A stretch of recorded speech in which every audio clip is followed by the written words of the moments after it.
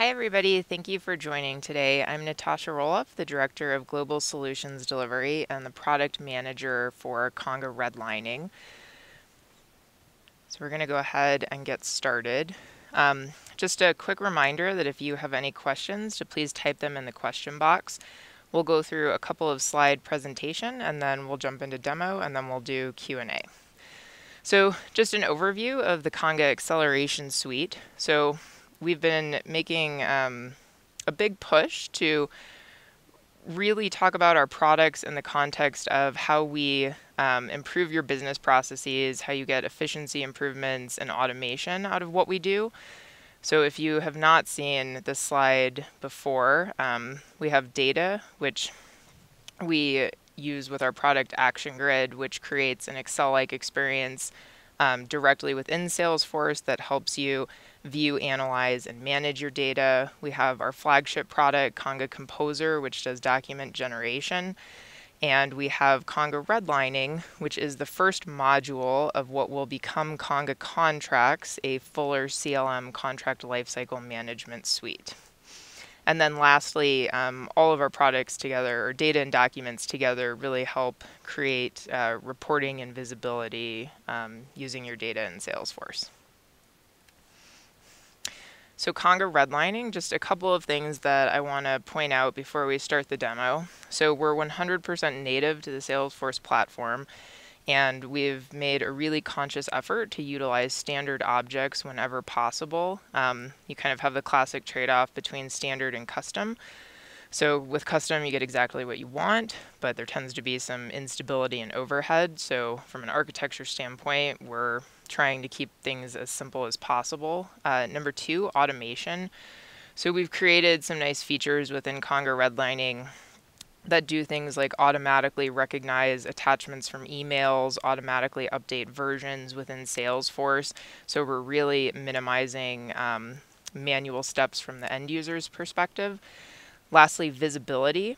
So using Salesforce as your contract or document repository, so giving access to anybody within Salesforce to see exactly where your contract is in the process. So we also have redlining at getconga.com. So redlining is currently in beta, and we are accepting beta prospects. So if you are interested in participating in the beta program, please send an email to redlining at getconga.com. Okay, I'm going to go ahead and switch over to the demo. So for this demo, we have two personas. We have Andy, our sales rep, who spends his days working in Salesforce, and he has been pre-approved by his legal team to negotiate on certain business term clauses within his agreements. So our second persona is Paul, our prospect, and Andy has reached the stage in his sales opportunity where he's ready to send Paul an MSA, or Master Services Agreement. So we've already uploaded our MSA to our record in Salesforce, and now we're going to send it to Paul using Send for Negotiation. So I'm going to select Paul as my recipient, pick a template, type a quick message.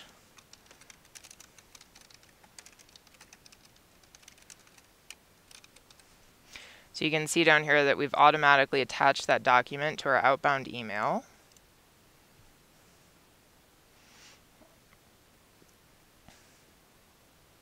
So now I'm going to change personas to Paul, who has just received this contract. And Paul gets to work exactly the way he works, which is staying in his email.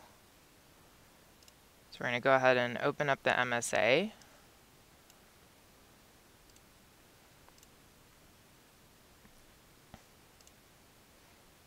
So as we're reading through this document, we notice in the payment section that we're being asked to pay due net 30 days.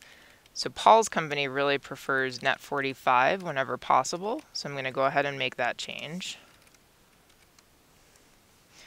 We also see a section right here asking us to pay interest on any accruing balance, and we don't like that at all, so I'm just going to delete it. I'm going to save my document. There it is.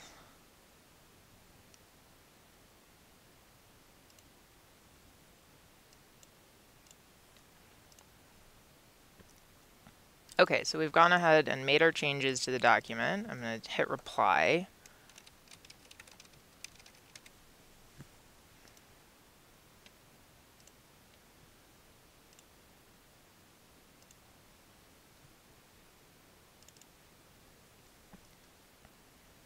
We're going to send this contract back. So I'm going to change personas back to Andy as my salesperson in Salesforce again. And I'm going to go ahead and do a page refresh. So what we see here in the contract activity is a combination of standard Salesforce activities, so things like logging a call or a task, but then we've also added some functionality. Here we see the incoming email, and then we've automatically recognized that we have a new version of the existing document, and we've updated that version within Salesforce directly. So when we sent our initial email out for negotiation, we inserted a unique tracking thread ID, which allows us to recognize to an 80% or better match to the file name when an inbound email comes back into Salesforce. The combination of that tracking thread ID plus the file name lets us automatically update that we have a new version and see that in Salesforce directly. So now we want to see what changes have been made to the document, and we're going to click on View Redlines.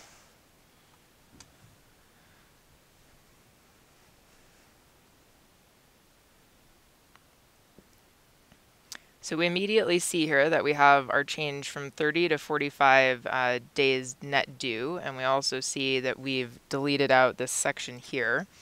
So we have a couple of options at this point. We could continue to go through the negotiation process. So I could download the document, make the change, maybe make one of the two changes, and use the send for negotiation to continue the negotiation process.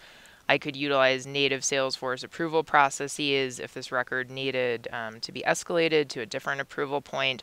Or in the happiest path, I could use my e-signature platform of choice, so Adobe Sign, DocuSign, etc., and I could go ahead and send this contract for signature and execution. So I'm going to go ahead and pause at this point and open up the floor to questions.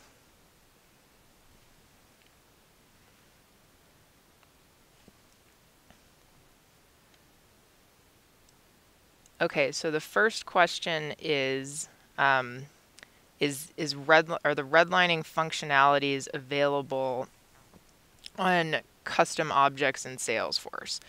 So the three quick actions or buttons that are proprietary to the redlining product are send for negotiation, view redlines, and then we have a third feature down here called select primary document.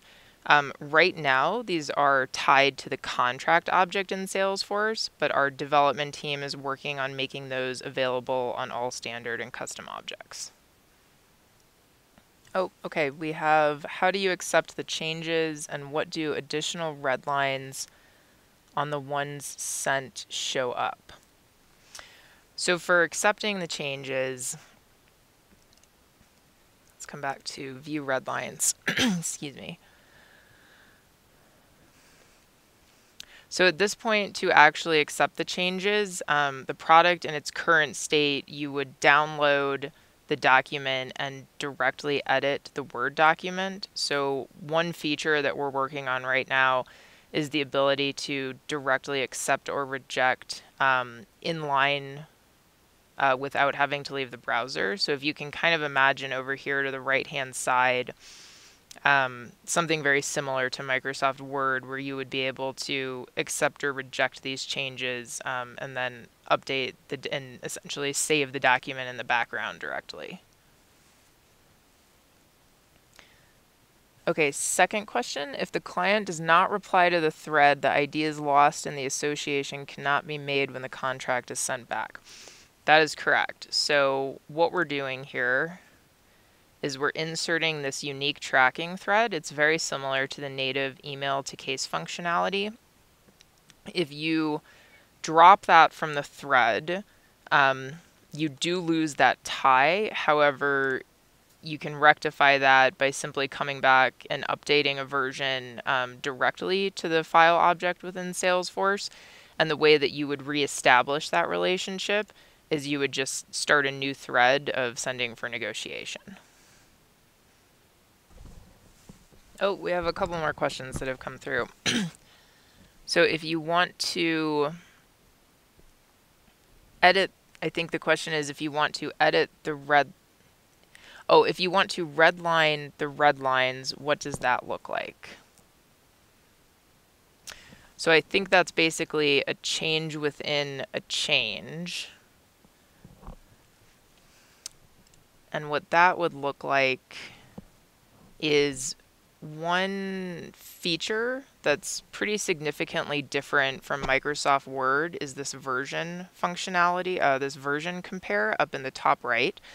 So let's say you're on iteration or versions 9 and 10 of the documents. You have the ability to flip between different versions of documents pretty easily there. Next question is there a version control? So I'm going to come back to the file repository. So if you drill down into the documents directly, we have each of the versions saved against this file within Salesforce. And I think if there's something additional on that question, if you could please elaborate with a follow-up question. Okay, so I'm going to come back to the redlining the red line question with a follow-up of the same section with dueling red lines, if you will. Okay, so I think what we're asking for there is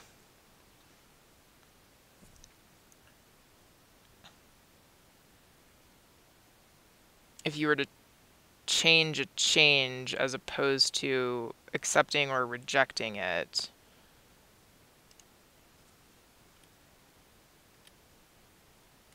I'm going to go ahead and just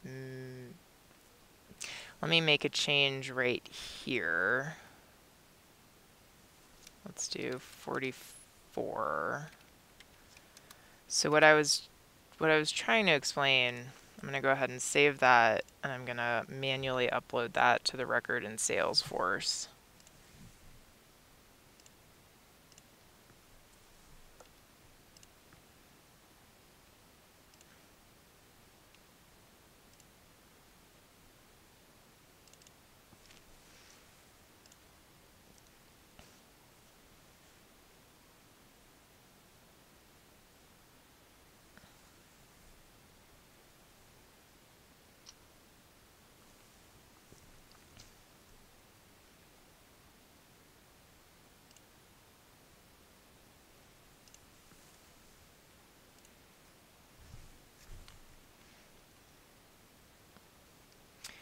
So you can see we now have versions 2 and 3 here. So what I was trying to explain earlier was the ability to compare non-sequential versions to each other. So Taryn, I'll follow up with you offline and just make sure that that's answering your question satisfactorily.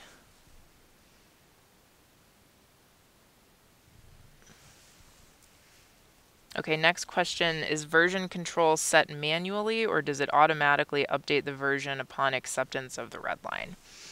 So what we're doing is we're automatically updating the version whenever a new document is received through that tracking thread.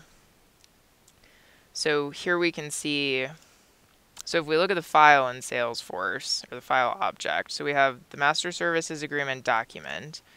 And when an email came in with the attachment, we automatically updated to version 2. So the versioning is not contingent upon accepting anything.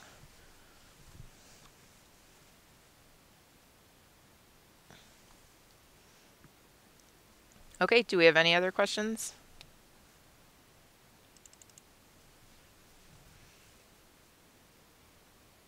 Okay, great. Well, thank you everybody for joining. And again, if you have any further interest, please send an email to redlining@getconga.com and I will follow up with a few of you offline as well. Thank you.